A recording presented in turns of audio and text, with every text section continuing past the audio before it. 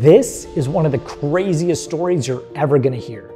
During the US Civil War, there was a guy named Robert Smalls. He was born a slave and he worked most of his life at the dockyards. When the Civil War broke out, the Confederate Army forced him to steer a steamboat. He asks the captain if he can bring his family on board the steamboat for a tour, and then he tells other black slaves and their families to hide on boats that are nearby. When it gets dark, he puts on a captain's uniform and a captain's hat and he starts sailing the boat. He goes and picks up the other slaves from the other boats and he decides to sail them to freedom. He gets to the Union Navy, hands over the ship, hands over the maps, and hands over the captain's code book, which helped the Union Navy turn the tide in the war. He takes that prize money after the war, teaches himself how to read and write, buys his former slave master's home, and then uses some of the money to build a school for former slaves.